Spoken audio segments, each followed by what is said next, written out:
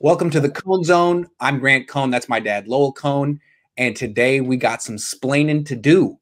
At the end of last week, my dad and I were coming down pretty hard on Kyle Shanahan, and it seemed like Kyle Shanahan had lied. And we were wondering if that made him a liar.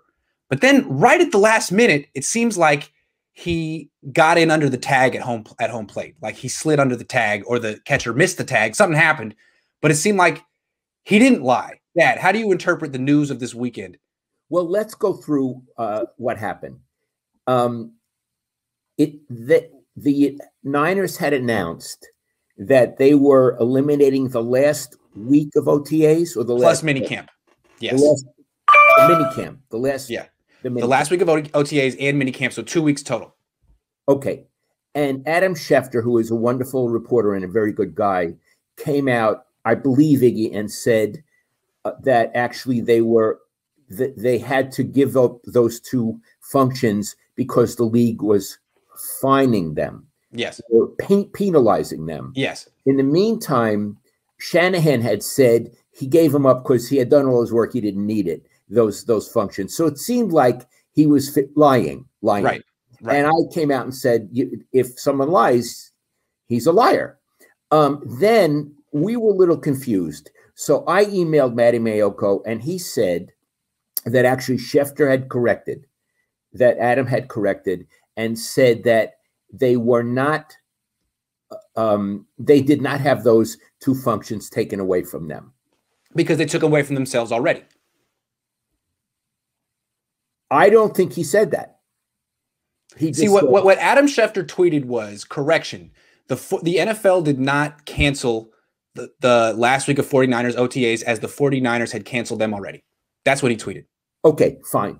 So clearly, in a technicality, Kyle Shanahan did not lie. Right. Because the league did not take them away. But in fact, and this is my interpretation, he took them away from himself so the league wouldn't penalize him.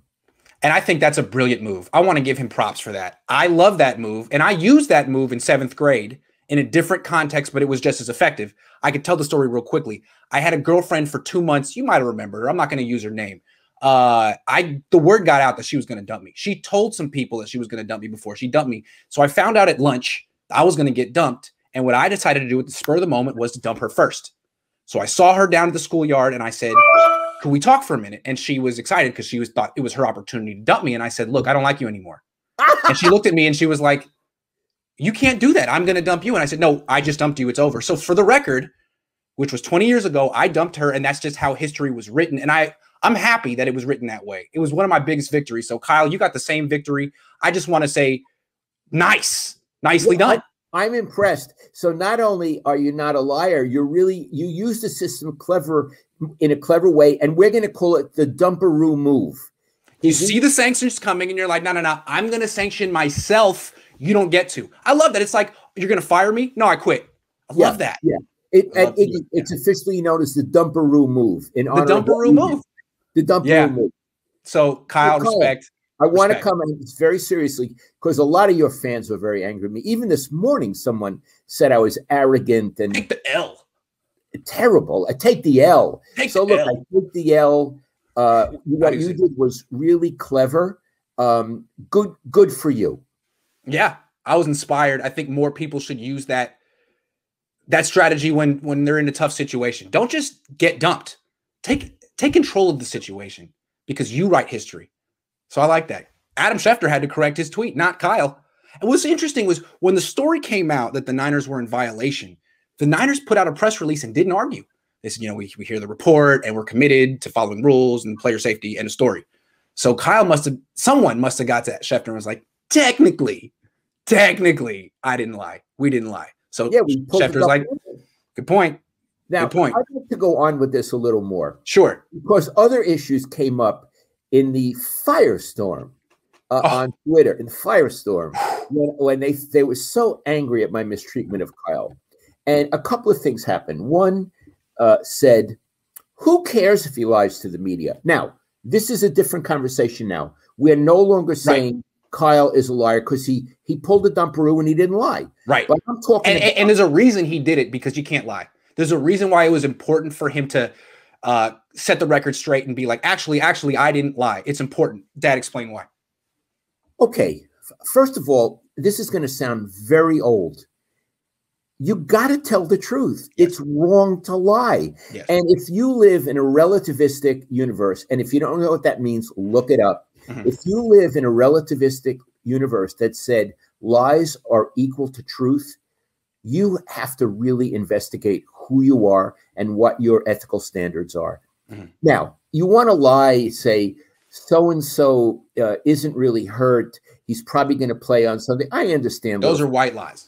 White lies, but lies about really big things. Yes. You can't do that. Now, you can't do it.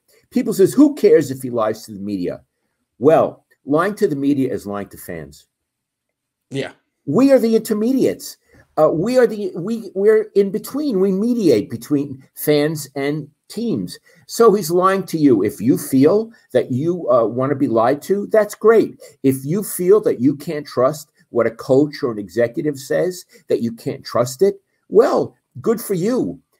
I want to be able to trust the people I talk to. And here's one other thing. In my life as a journalist, sometimes people lied to me.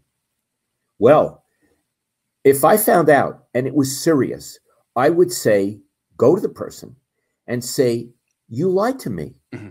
It would be better to say no comment. I could live with no comment. You lied to me. Don't lie to me again, because there'll be repercussions. This is business. This is serious business. And I said it to some very famous people, Iggy, and they didn't lie to me again. I want to say something else. Kyle Shanahan prides himself on his transparency. He actually answers questions in a lot of words and tries to create the perception that he's being honest and not hiding anything. And he's built this perception of himself over 4 years as a head coach. He would undermine all of that by lying one time. And it's very bad. Yeah. You'd have to go back into all the other things he said where he's gone into detail asking you to believe him and say, well, you could have been lying here. When you wanted us to believe you that you liked Trey Lance all along and had no interest in Mac Jones, why should we believe that? Did we do enough on Shanahan? Yeah. I mean, do we owe him an apology? Or should we just say, I apologize? Yeah, sorry. And well played.